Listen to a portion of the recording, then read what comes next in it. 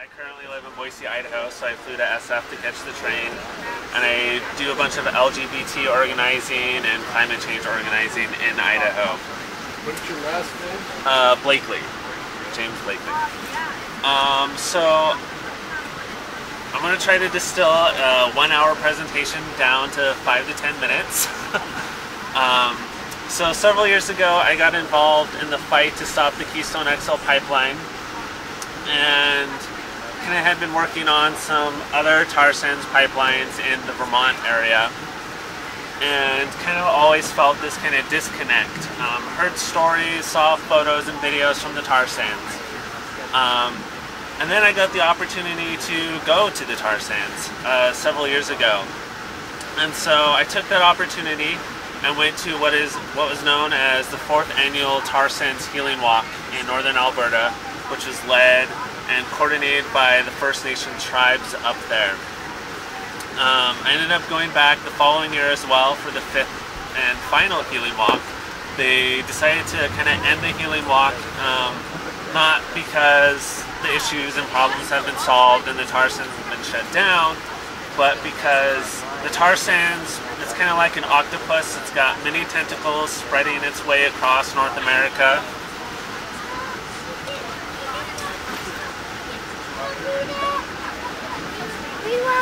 We were getting off. No, but I'm for you guys. I'm an environmental scientist.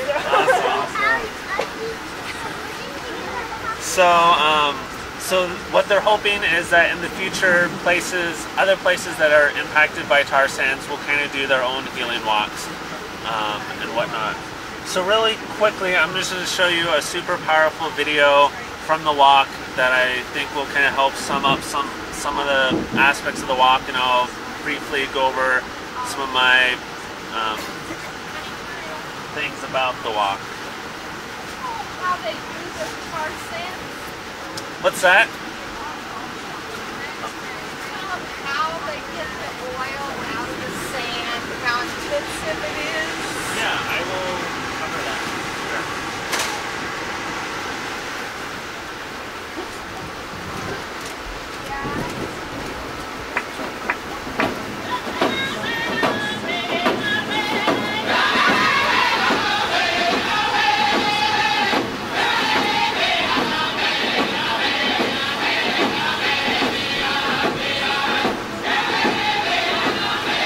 Today, I'm here for healing.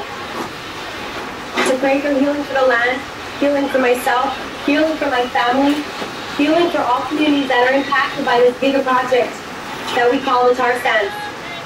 And all the associated infrastructure projects like the Keystone XL pipeline, Line 9, Northern Gateway pipeline, Pacific Trail, and Kinder Morgan. And those that today were impacted by an explosion by train north of Montreal that was carrying crude oil. And we want to say that enough is enough. So we walked by a lot of some of the tar sands mining itself. We saw some of the giant equipment used in processing tar sands. There's big dump trucks that are used up there. They cost millions of dollars just for one truck. They can fit about the size of a 4,000-foot square home inside of the truck, so they're pretty huge. We walked by a bunch of tailing ponds, which are just massive lakes that are super toxic. They have propane cannons line the perimeter of the pond and are constantly going off. So it kind of almost had this feeling like we're marching off to war, because there was a lot of drumming on the march from Native people, and then we'd hear basically propane cannons off in the distance until we walked by the tailing ponds and we're right there. And then in the ponds they had giant orange scarecrows. All this was to scare off wildlife and that kind of stuff. One of the most interesting things that we learned was just how much this is affecting the people themselves up there as opposed to just the environment. This area was pretty much all boreal forest, which is one of the world's largest, most intact forests. Very rich in biodiversity. Very important for migratory bird species, use the area quite a bit.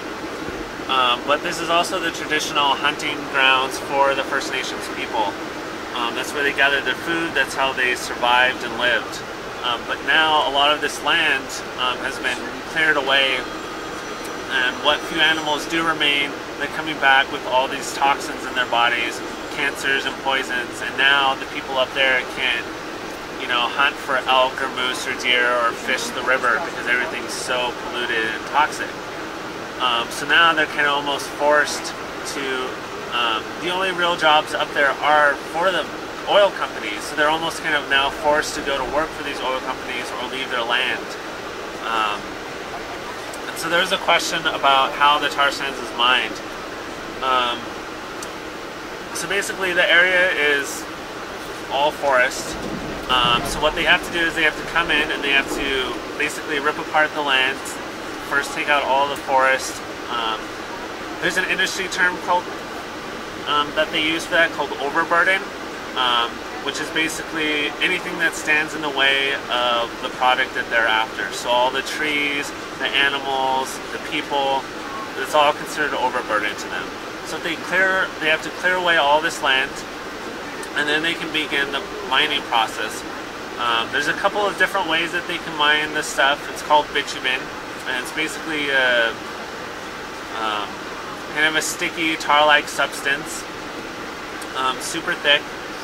And I'm really only kind of familiar with open pit mining. So they have these big machines, and then they basically just take out tons and tons of soil. And then they have to separate kind of all the sand and all the particles away from the bitumen. So they use all these different chemicals and lots of water to do this. And once they extract the bitumen out, it then has to get sent to refineries to be upgraded into a synthetic oil.